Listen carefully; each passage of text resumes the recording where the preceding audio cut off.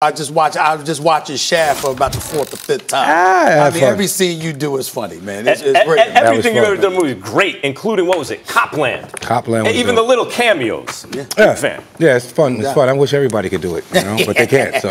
No, you don't wish everyone could do it. That's how you make money in this bracket. Yeah, this is true. Let me ask you, your team's in the news today, Le'Veon Bell. He's frustrated because he has been randomly drug tested for 5 times. 5 times. Yeah. And I think it's 10 weeks. I mean, you know, maybe it's just the New York mystique, but I don't get too much into the political parts of why they do what they do. At the end of the day, you guys are there to serve a purpose, and that's to win games and bring revenue to the city, you know. But Le'Veon, I have to agree with him. I mean, if you get drug tested, 5 times in 10 weeks, there's a problem here. What, you guys don't trust me? I'm clean. That's exactly what they're saying. Hell no, they don't trust him. That's exactly what they're saying. Yeah, but I mean, at least just say it. Right. No, they're not even. See, I think it's pettier than that. To me, you can have a random test. That's in the CBA. Yeah. Look at Le'Veon Bell's season. It's not like anyone thinks he's on PEDs right now, and these are PED tests. Right. So why did they randomly select him? Could it have something to do with the fact that he held out all of last year and showed a path for other players that they're willing to hold out, that they can control their own destiny? In full disclosure, we have an obligation to bring this up. They say it's some computer. Random computer. Yeah. Computer system. Selects and I mean, we just have an obligation to point that out. Okay, well, if computers are doing that, so are we going to put computers on the sidelines now and let them coach the games and things of that nature? They might try it. They might try it, right? Oh, man. See how bad it's gotten. That might trend now. I mean, think about that. You got officials missing calls all the time. You got to send it to New York. And it comes back. And even then, they still get it wrong. But even then, they still get it wrong. Baseball, they're talking about replacing umps with computers, basically, with lasers and stuff. Well, I think it's all about protecting, revenue. Quarterbacks are very valuable. Wide receivers very valuable. This is why we're getting more OPIs and things of that nature. But as far as the game goes, it's slowing the game up so much that people are losing interest. Let me ask you this question. Talk to me about why you're still a Jets fan. I think that's very, very important. This is a team that hasn't been in the playoffs since 2010. Their history of ineptitude is incredibly alarming. I think you have a head coach that shouldn't be the damn head coach. What's the deal? It's a love-hate relationship, but I'm a Long Island kid, so we're Mets and Jets all day. My boy Jeff in California ain't from Long Island. He's from Queens, not from Long Island, though. And he's a Mets and Jets fan, too. I don't understand it. I mean, it's okay, let's say it's where we're living. It's not a lot of things going on. Let's put it that way. People don't even think Long Island is part of New York sometimes, and it pisses me off. But the Jets were always a staple there. They used to practice there, I think, at Hofstra University back in the day. That's father's alma mater. Yeah, see? I used to play Pee Wee football, and they would bring us there to meet the team, and we never got to meet the Sack Exchange. They kept us away from those guys, right? I recently got to meet Marty Lyons a couple of weeks ago at the Jets home game when they wore the old Talk about Marty black Lyons. Yes. Mark Gastineau, Joe Clever. Yes. This makes me think of I need to know. You said you're Mets and Jets. So Wu-Tang. How did that break down? Did you all have, like, sports arguments when you guys were coming up ever? Those guys don't even watch TV, man. Dirty wasn't arguing. No, it's the Giants. Dirty could have cared less about sports. If it had on the skirt, he'd care about that. But that's just I'm sure I've heard some Wu-Tang references to sports. Some of us, believe it or not, Raekwon the Chef used to pitch in Little League. You know, some of us have some type of, athletic ability. I used to play football. Deck played basketball. But I don't think they're as into the sports as myself and, let's say, Inspector Deck. Inspector Deck, more basketball, me more football. And lacrosse. Lacrosse? You get lacrosse, yes. You played lacrosse? I played lacrosse. I'm a Long Island kid. We can't knock that. Jim Brown played lacrosse. Good thing that didn't come out in 94 or something like that. Jim Brown played lacrosse. Man, lacrosse is a brutal sport, I know it. please. I like lacrosse. It's like hockey, but on foot. You play lacrosse, why didn't you play football? Lacrosse season came right after football. Okay. No, before football. Then football would come. Gotcha. So they both went hand in hand. Okay. And then there were some guys that were playing Little League, football, lacrosse, as well as basketball. Because basketball was all year round in Long Island, you know what I mean? So let me ask you this. Do you believe in Sam Darnold that he could potentially take your team to a Super Bowl? I think it's going to take some time. If we do get there, I think the defense will bring us there before anything. But I like Darnold.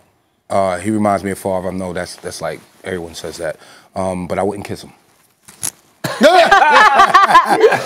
You're wrong for that. I mean, hey, he was late for sixth period because he was playing spin the bottle, wound up with Mono. He's like 20 years old. He's like 18. Oh, my goodness. It happens. Junior high school. I'm sorry I had to do that. Sam, I love you, bro. I got you. I had to do it. You got love for Adam Gase? Give it to me, man. Yeah. Let's just leave it. Let's just Go ahead, Max. Go ahead. I look at the Jets. I see on offense Sam Darnold, and Le'Veon Bell's not going to be in his prime by the time Sam Darnold's ready to win. If he is, because he looks pretty good to me. Yeah. Don't you guys need some skills positions players who can perform on an elite level? I don't know what it is about New York, but even with the Knicks, it's like this. We're not appealing to some of these players to want to come here and play with us, you know. The Jets, like you said, we've been at the bottom of the barrel for a very long time. There's only one place for us to go but up now. Even the Giants. You think about these things, and every year when they do the draft and we watch the Jets draft, it's one faux pas after after another. I don't know.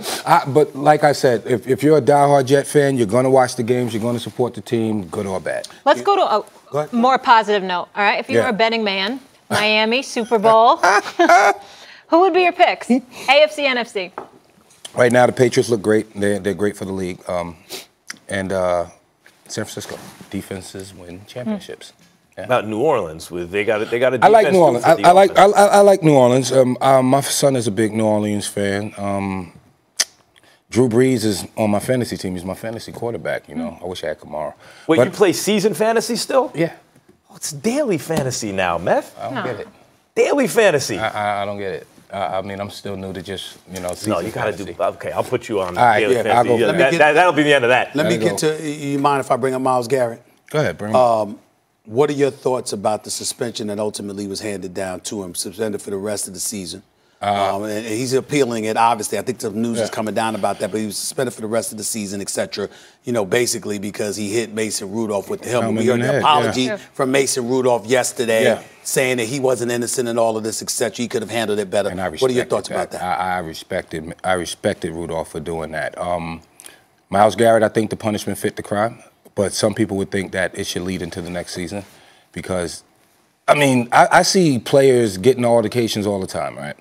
And those helmets come off. But it's very rare that they swing that helmet at someone's head. Whatever's going through their head, I don't want to hurt my team. I don't want to lose my bonus, whatever. Myles, it just seemed like just for a second there, when the helmet came off, everything stopped for a moment, and then he swung it. It could have been something Rudolph had said to him, but in the back of his head, what should have been in the back of his head was, is this going to hurt my team? Yes. It definitely hurt your team. And he's going to appeal it. He's going to appeal it, but that's the best analysis I've heard of the Garrett thing. Do you believe he should be suspended for the rest of the season? Because that's what the NFL did. Yep. Yeah, I do. Yeah. I agree. I agree with the NFL's decision to suspend him for the rest of the season. But not next season. No. The punishment fits the crime, period. I think the punishment fits the crime. But it's not really hurting Cleveland right now because they're definitely not going to the playoffs. Let's get to you. I mentioned the podcast. Tell us about it and what you're working on. Marvels. This is, I mean, any kid that grew up reading comic books and loving comic books, Marvel is a dream job for anybody. So when I got the call to do a podcast, I was on it. And what the podcast was about is a book that I actually own called Marvels, artwork done by Alex Ross, water paint color, incredible if you guys can pick it up.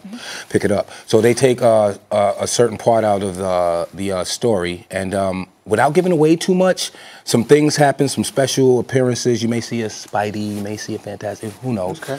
And it's basically the perspective. It turns the camera around from the superheroes and turns it on to the regular people, and sees it from our perspective. So that's great right there. Right. Listen, man, keep up, man. You're doing a lot of good things. Thank you, sir. But you're a big-time talent. I'd like to see you in more movies. Me too. And I've been in that gym every day. You steal a scene. Right. Thank you, brother. Appreciate that. Thank you so much for being here. Come back again. Adam Good luck Gase. to your Jets. My God. More First Take after the break. Don't go anywhere. Now only at Domino's for $7.99 each, you can carry out all 5 crust options with any 3 toppings. Try handmade pan crust when you crave something thick and hearty. Or carry out any of our 5 crusts for just $7.99 every day, only at Domino's. Set my goals like a goal, hit the switch. Work, check it up the checklist. Bigger. Hit it.